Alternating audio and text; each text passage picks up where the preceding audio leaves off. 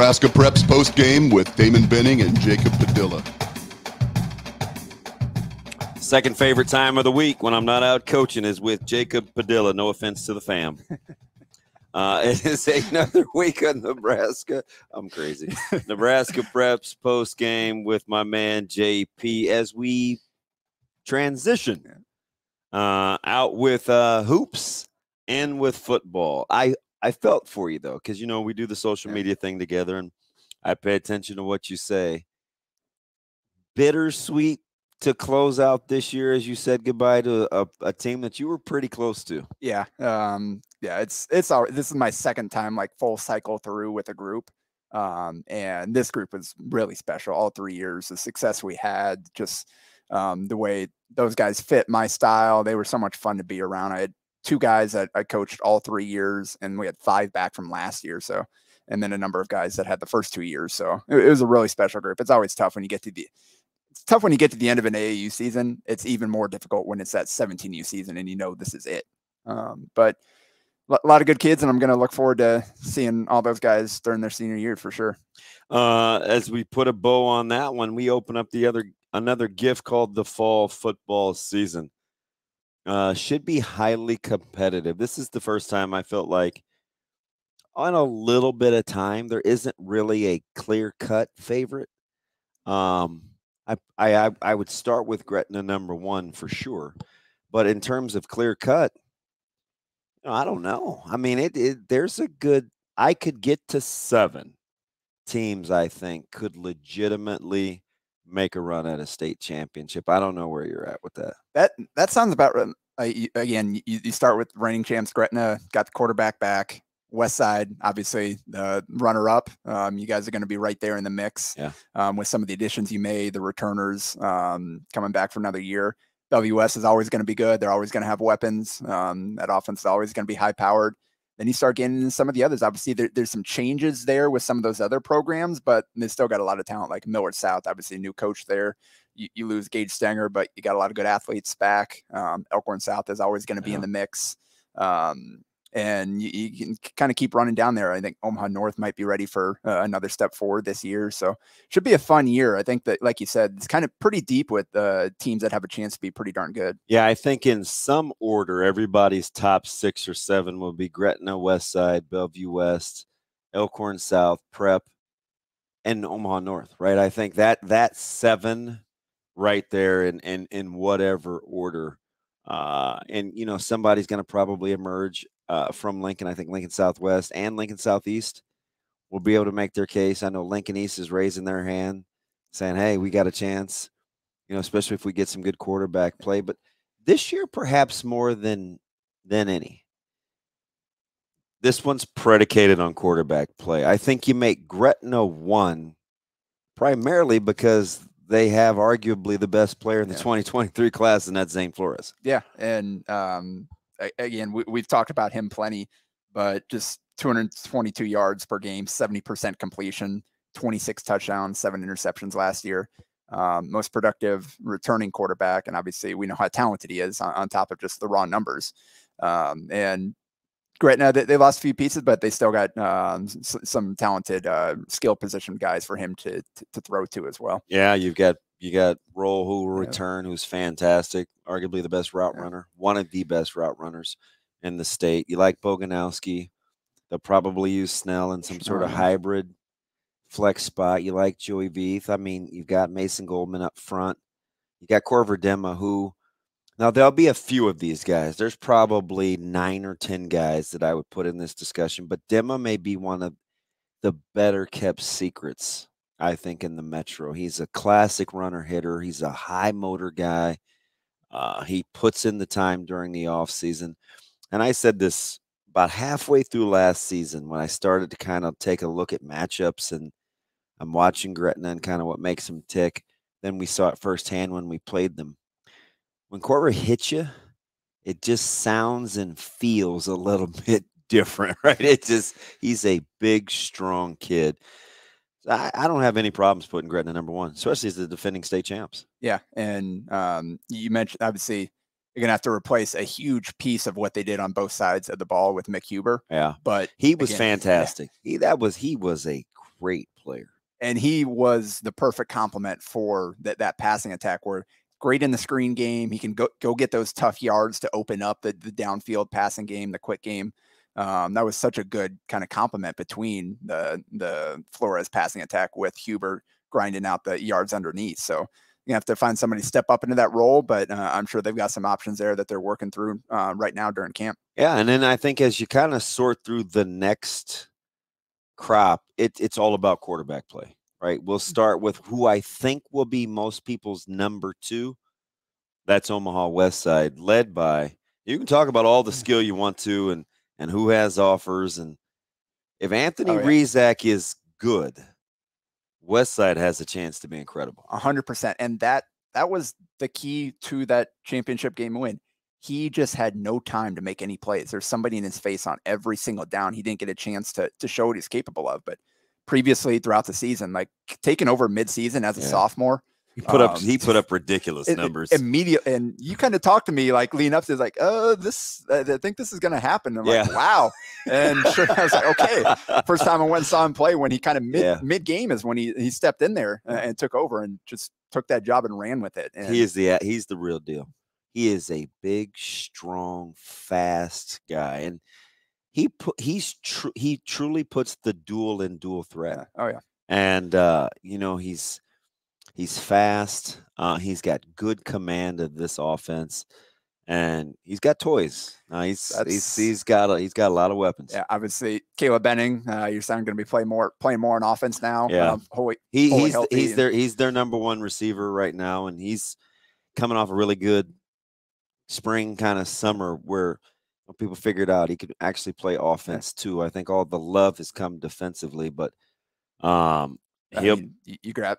make like 20 tackles and you're like your second game. Like it's probably going to attract some attention on that side of the ball, but and he'll play opposite Jalen Lloyd, who transferred from Omaha Central. Obviously, we know a great athlete. Add that deep threat option there to open up more, maybe Caleb more underneath in the slot type stuff. And a lot of people talk about Lloyd, and he's fantastic, right? He's one of the best in the nation, and not very many people can say that in his craft in track and field. But 2 guys that I think are kind of flying under the radar. Caleb Benning gets love, right? The Rizaks. Anthony probably more than Teddy, even though I think Teddy's going to be amazing.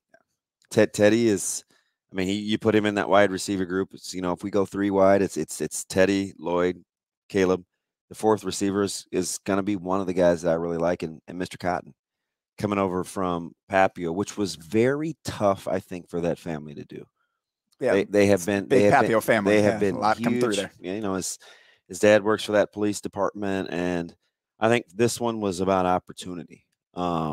Just wanting him to kind of flourish and do something different, get out of the shadow of kind of those in front of him.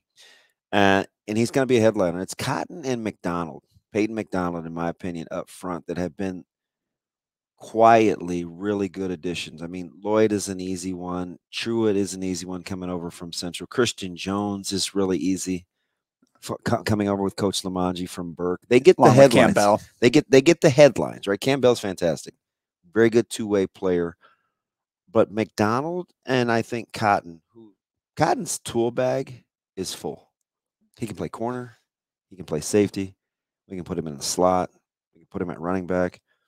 And we finally have enough depth up front on that offensive line where I mean, Rizak's definitely going to be the straw that stirs the drink because he's such a tough matchup. He makes you play pretty even-handed. Yeah. And then you add Jamez Ross into the mix. Isn't it crazy how he's the forgotten guy? Stepping out of the shadow of Dominic Rizak last year, and now it's his chance to kind of take that job and run with it and be the workhorse back as opposed to the change of pace where he showed what he is capable of. Yeah. The scary things, there aren't a lot of seniors that were mentioned in that group. It's a younger group, but in a reoccurring theme, it will be how good are the quarterbacks? The next team in that discussion, Bellevue West, ton of weapons. Offensively, they can throw it around the yard, led by Davon Hall, Mr. Everything. Ton of offers out there, but man, does he have some friends? with Eternacht and coming over from Burke, good looking prospect, really good physical prospect. You got Isaiah McMorris coming over from Millard North. He gets old, reliable number 4 back, who I think belongs in. This young man belongs in the better kept secrets, right? He got hurt against us in the semifinals. I think it changed the way that Bellevue West wanted to play offense. But number 4 for the T-Birds is a handful, and I know you kind of like him, don't you? Yeah, talented player. We'll see. Kind of second year here, stepping into the mix to kind of establish himself, and then we'll see what Daniel Kalen. It's finally his turn. He's the key, right? Kind of had that back and forth. Obviously, had a lot of success on the 7-on-7 circuit. Now 11-on-11. There's no senior quarterback there, kind of to split time with. It's his job to go out there and show what he can do with. And here's the thing, right? These Coach Huffman teams in the past have been able to run the ball. The list is long of guys that could run the ball with Jalen Bradley and Ducker and Richardson. I think their ability to churn out yards on the ground will be key. Jaden Bouillon has been a nice addition. I don't know how much offense he's going to play for them, but they've usually had the guy that they can hand the ball off to when it gets kind of hectic, that's going to give them a chance to kind of have some success. That's the guy that I want to see if they can go wrong. And I said number 4. Kyrell is wearing number 11, but I probably threw you for a loop there. Yeah, I almost never use his name. Sometimes I just say KJ. I saw him at media days, and I give him a hard time just because he doesn't say really a ton. He killed us in 7-on-7 high school versus high school at Lewis Central. Jordan belongs, and I don't want to do him a disservice. I want to say his name. He belongs in the discussion of the better kept secrets in the Metro. I think KJ is the real deal. Yeah, and can make an impact on either side of the ball. And yeah, he really changed the way that they played last year when he came out of the game. Yeah, and that's like last year they had so many big names last year that you look at the box score week to week, he was in the mix as much as any of those guys. Like they traded off. Obviously, you go 5 deep and guys that are capable of leading you in any given game. That's nice to have, and he was certainly one of those guys. And now, obviously, the tight ends are gone. Edernach's got some big shoes to fill. Oh, yeah. Replacing, Micah Riley Ducker. It's like he was their best offensive player against us in the semifinals, and he kind of, I felt, for an Auburn guy, flew under the radar for them because the consistency wasn't there. But I felt like for them offensively, he was clearly the best player against us. That's going to be interesting to see how they replace him. Yeah, for sure. And again, just the versatility of those two guys, what they provided there to kind of complement those quicker outside receivers and slot guys. They gave him a lot of versatility. And again, LJ Richardson, one of the best in the state. Like that's a huge loss. You mentioned they've got to figure out kind of how they're going to replace that, but just the overall combination of all those different pieces. They still got athletes all over the place. Yeah. It's just going to be guys aren't as proven as they were last year, because LJ and the tight ends, all those guys played as sophomores or starters as juniors, and then came back as seniors. So now these you got some guys that are stepping that maybe haven't proven themselves to the same degree that those guys have, but they're certainly talented. How about Caprice Keith, who is the son of Kenton Keith, former Benson star, who just a freshman, but I think is definitely a guy that you got to keep an eye on. But if that offensive line comes together, they got to replace some studs. They were so good up front on both sides of the ball a year ago.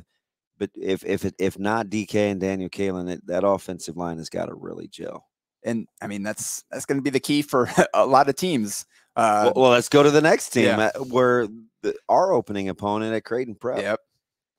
If that's the one that's not a question. If Donaldson is good and can give them some versatility, how good is that football team? Dean Donaldson. Obviously, they've got Sam Sledge coming back, Rocco Marcelino. You got guys kind of leading that line. Marcelino could maybe make that list of 10 of the most underappreciated in the Metro, although he blew up after the Lindenwood camp with the offers. And congrats to him. Ivy League. That's not bad. Yeah, Dartmouth. So that's pretty. I mean, that's good. You kind of got the cornerstones there, and Princeton. Was it? Did I say Dartmouth? Yeah, Princeton. Following no disrespect. I was thinking Dartmouth, Millard West, wideouts, long bodies. My mistake. Following Mason Armstead out there, kind of that prep pipeline. One of my favorites. So boy, was he good. They got some good linemen there. Obviously, both those guys can play both ways. You mentioned Donaldson kind of stepping in the quarterback, and then the kind of headliner there, we know Sharmar Brown, Marty Brown coming back there. So good. They had the kind of three-headed monster last year with senior with Brown, and then with Egan, big tight end. Now I think they're going to ride Brown a little bit more this year, give him a chance to really kind of rack up the yards, because he is just a monster. Just the growth that he's made physically throughout his career. And now he's a big, complete back. Yeah, John Pargo's got to help them out. I think they're going to see 8 in the box a ton, right? Yeah. We know we're going to line up and stop the run. No secret. We're going to say, hey, Donaldson, you got to beat us outside the numbers, right? We're going to play in the alleys. Let's see what you got. We're going to play in the alleys. We're going to fit in the run game and see if we can hang in there against that big, strong offensive line. But he gives him a dynamic. He's a long guy. He's tall, super angular. He looked good this summer in 7-on-7. Now, that's different with live ammo, but he's got some weapons. I like the younger Matthews, who's Grant's younger brother, Max. Good player.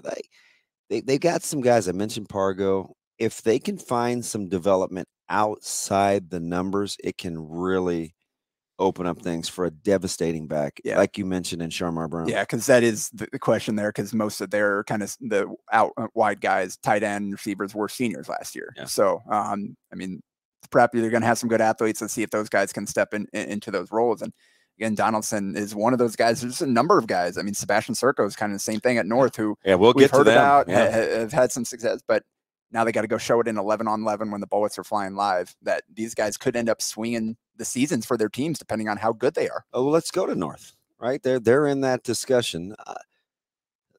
Listen, you got a Ty Stewart, a state championship wrestler. You have a Ryan Terry, a state championship wrestler. Tyson. Did I say Ryan? Yep. Sorry. Hey, that'll be the last time I say his dad's name. He's such a good friend. I can't help it, right? He coached Caleb for 3 years. So it's like, I knew what you meant. It's like, oh, hey, Ryan. And Tyson's like, hey, what about me? Tyson Terry, a state championship wrestler. You got to think with what they're doing in the backfield. Porter can really tote the rock. You got to think guard, center, guard, North, very strong up the middle. Will they be the North of old with power and blast and weak side ISO?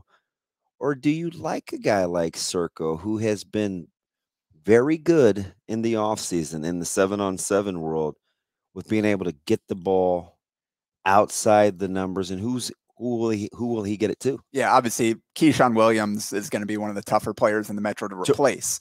I'm going to say this. His wins above replacement. Now, I'm dead serious. Would be in the double digits. Oh, yeah. Keyshawn Williams wins above replacement will be very, very hard to replicate. Yeah. He was so good and so underappreciated a year ago. He won almost every 50-50 bowl. He was unbelievable. Yeah, and you mentioned Porter there, and that's a big one. Last year, he's the real deal. The depth of talent at the running back position was just ridiculous last year with those seniors. Obviously got a lot of the burn, but then you had a guy like Porter who was right there in the mix, just as good as any of those guys. 134 yards a game, 6 a pop, 18 touchdowns last year playing for that North team. They're obviously going to build everything around him, and then like I said, the question is who is Serco going to be solid back there, and who is he going to be throwing to? Replacing a superstar like Williams, but they're going to need some help from some of the young guys. Yeah. Titus Glassman, who played as a freshman at Omaha Burke last year. Serco obviously was at Burke last year. A lot of defections from Omaha Burke once Coach Lamanji decided to leave. But you got Samarius Henderson, who is a good, young, strong offensive lineman from them, a good baseball player to boot. If they don't have a ton of depth, but highly skilled. Trey Brown, very good player.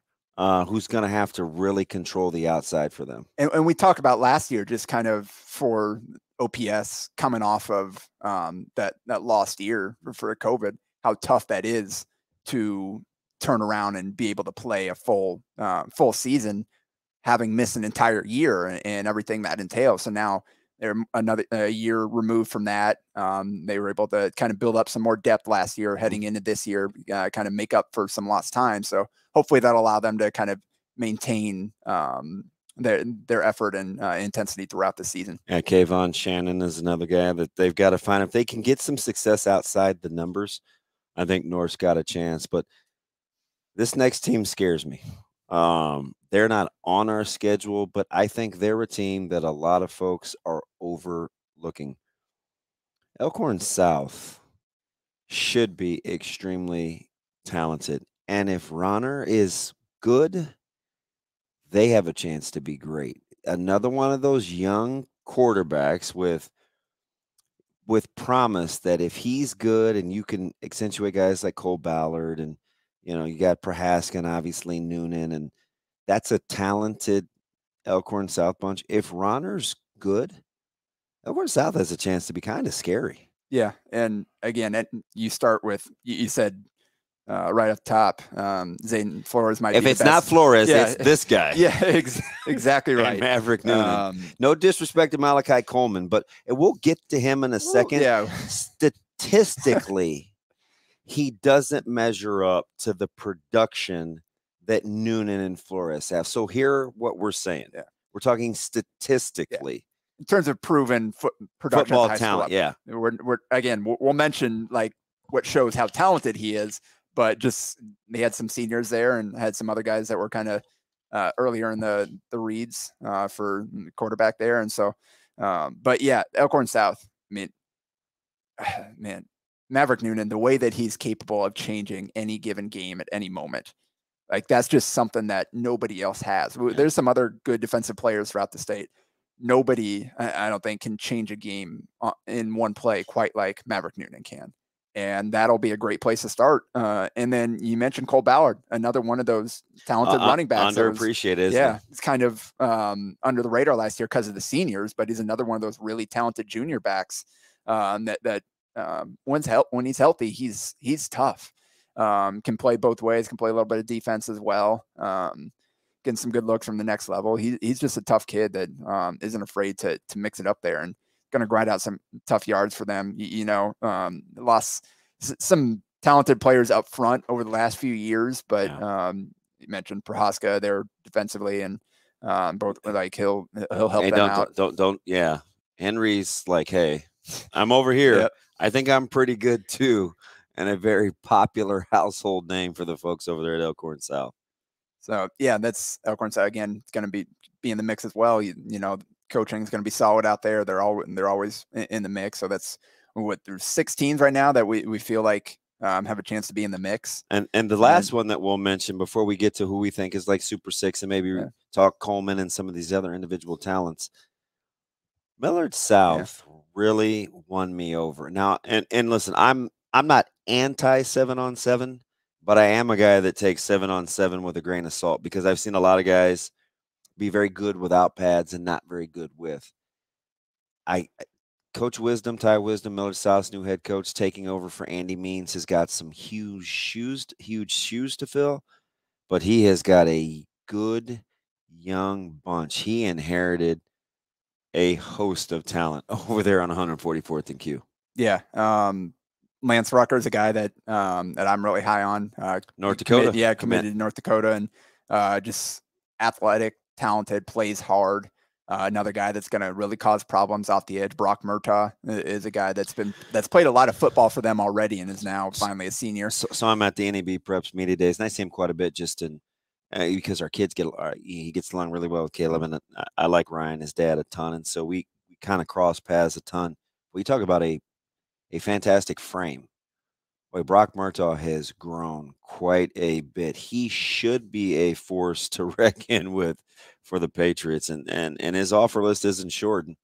Listen, Camden Koziel, and I know people are wondering, oh, why is he playing football? Why is he wasting his time with football? Hey, he can flat out spin it. He's an SEC baseball recruit. He's Vandy bound. Kozio's pretty good, but man, he likes to compete. I don't knock the hustle, man. Yeah. He is it's a good player right there. Yeah, and got to see a little bit of him last year in the mix, whether they were in blowouts or they wanted to stretch Stenger out wide a little bit. Had Kozol come in off the bench, so he's got some snaps under his belt, so he's not coming in totally inexperienced. And yeah, it's just we'll have to see. You never know. New coach coming in, how exactly it's going to mesh with the talent. Listen, he's not short on confidence. Yeah. He's going to get those guys to believe. He's got a good freshman quarterback that can spin it. You know, JR, is it LaCauna? I always feel like I'm saying it wrong. But Lucaona, very good up front for them in the interior. Super high motor. I like Feller out of the backfield as a running mate. They had a really good freshman class. Their 2024 group is pretty talented, and those guys, Tegan Urban and a very popular last name. Yeah. Those guys, they showed me quite a bit in terms of their competitiveness. They have their coaches. They kind of have Coach Wisdom swag, right? He does not lack confidence, and I think the Patriots kind of exude that. Yeah. So again, anytime you lose a player like Gage Stenger that meant so much to that team, Mr. Everything, and then a new coach on top of that, but he's got a lot to work with in this first year. So that's going to be a team that's going to be really interesting to track throughout the season, kind of how they develop and kind of mesh and grow with all the changes that they've undergone. But again, with a good talent level to start from. Yeah, you know, and it's just a school that's been able to quietly kind of just keep doing what they do. Now, they lost a great offensive coordinator in Trevor Long, who is now over at Millard West with Coach Peterson, which is a team that I'm thinking to myself, oh my gosh, you get a defensive-minded guy like Kirk Peterson, who's really good at what he does, and a really sound offensive mind like Trevor Long. Millard West interests me a little bit just to kind of see where they're at. You know, we'll talk about, you know, Lincoln East with Malachi Coleman. Replacing Walters can't be easy. He was so good for what he did. Well, and Walter, and then the other senior receivers, obviously you got Malachi coming back, but he was like the fourth option because they were that talented in the receiver depth with those guys leading the way there. So you lose all those guys. You've got Malachi coming back, who is one of the league leader or the state leaders in sacks last year defensively. And then I was just looking up the number before we started, and he caught 17 passes last year for 561 yards and 10 touchdowns. Is that efficient? I'm not sure. Like, wait. It's 33 yards per carry if you don't want to do the math. That's pretty good. He has 3 catches and you're in the end zone on every single drive. So. And it's funny too, because if you're not in like the high school recruiting world or like all in, you're kind of wondering like, hey, what's the big deal? Like, productivity was just okay. I didn't hear a ton about him last year. Part of that is what you're describing, right? Where he was in the pecking order in terms of polished wide receivers. Oh, by the way, he's a great 3-4 outside linebacker, and he was extremely efficient as a pass catcher when he was targeted. He could potentially have a big year if he gets any sort of quality quarterback play at all. Yeah, Cooper Erickson led the state in receiving. He was unbelievable for East. How about every time we did the show, we would say like, 6 for 187. Yeah, it just seemed like we just pencil him in for that would be his total. Yeah, and Billy Stevenson as well. Like they were so talented on the outside. So that's a big opportunity there. It just matters, is he going to have somebody that can get him the ball, and is he ready to kind of match up with the number one, have defenses kind of shifted his way. It'll be interesting to see how they use him, where they play him on the field to try to get the most out of him. Again, especially without those other guys that you kind of already had entrenched in their roles. Who else do you? I like AJ Sizes too. Good player. Comes from really good stock. Mom was a good athlete. David, his dad played at Nebraska. Really, really good stock. Is right now, and I kind of am leaning Lincoln Southwest, I like them. I was going to ask you who you thought out of that Lincoln Southeast yeah. is the popular choice. Obviously, they got some names there with Gunnar Gatula and Max Butenbach coming back at the running back spot. Well, they'll be Butenbach squared, right? Because Cash Younger, can play as well. So it's like, you know, it's interesting. Lincoln Southeast probably has the collective name star power. Lincoln East has the name star power. But Southeast may top to bottom be the most complete. Southwest, I mean? Southwest, I'm sorry. Did I say Southeast? Yeah. I'm curious to see if the Silverhawks can kind of meet the expectations. That's the thing about football. It's 11 on 11, which lowers the importance for any one individual except maybe Sam the quarterback. Kappas, who's quietly one of the better athletes in the state. You don't see very many O-line, D-linemen that are diving at a state champion caliber level, just throwing around track just for the heck of it. On the side. It's you know, so East is going to make that plan. Can he play? Can Sam play along with some of those skill guys? But for Southwest, is this the year? I mean, we've been playing these guys for a long time. When I was at Omaha North, Burke, Southwest has been on the schedule, and their guys always looked the part. They gave us fits. We played them twice in 7 weeks, and a run to a state bid when they had a guy by the name of Josh Banderas, who was pretty fair, right? Yeah. They had a great defensive lineman with the last name Lacatura, who Nebraska once wanted.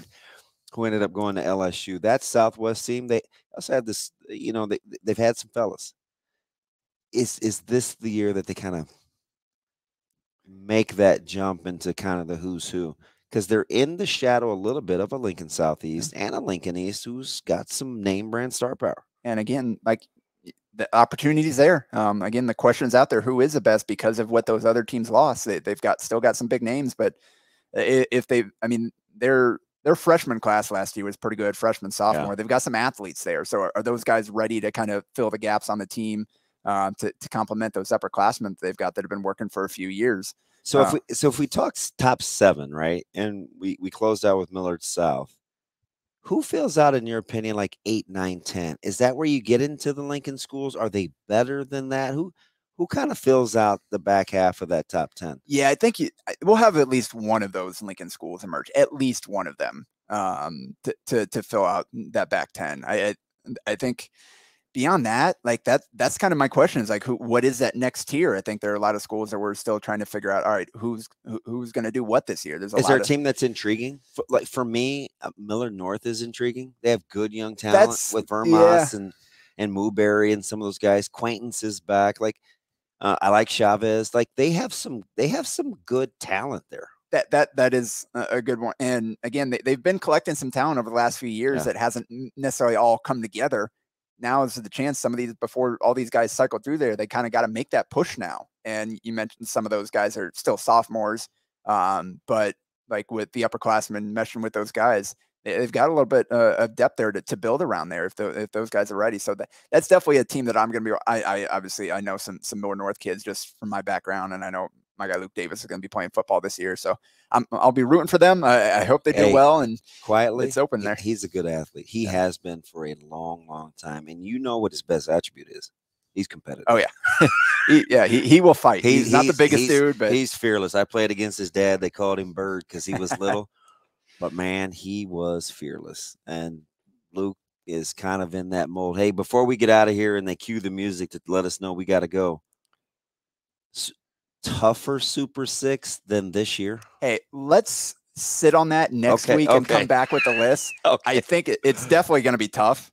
There's going to be some hurt feelings. Yeah, and we've been basically all Class A in this one. I just want to shout out a few of the other top return. Abram Schulting at Pierce can actually swing the ball. Cole McIntyre. Trey Bird. They're going to be so good. At Bennington. Yeah, that's...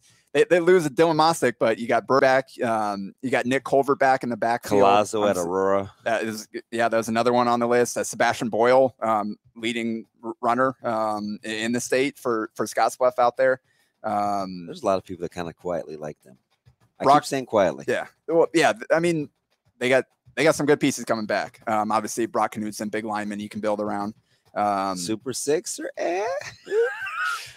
Again, we got 9, 10 Power 5 type guys, so it's going to be all tough of a sudden. 2023 got deep, didn't it? Yeah, no kidding. Yeah. I mean, deeper than I've ever seen in terms of next level prospects, at least. Brock Robley at North Platte, huge part of that kind of 3-man back, and now with Genatone gone, they're going to rely on him. And Devin Jones at Papio South, who had a really good year for them. Hey, they have a couple of sleepers. Is this the Titans year? They have good talent and sneaky good quarterback play too. One that has a chance to sneak up there. Yeah. And then you mentioned, or I mentioned Schulting, obviously Ben Bramer out there. One of the best receiving threats going to Nebraska as well. Hey, here's a little secret and tip for next week. Ben Bramer. We'll talk about him again. Yes. We'll be in my Super Six. Yeah. He's the real deal. That's Jacob Padilla. I'm ODB. We'll be back next week where we get a little outside the Metro for Nebraska Preps post game. Don't you dare miss it.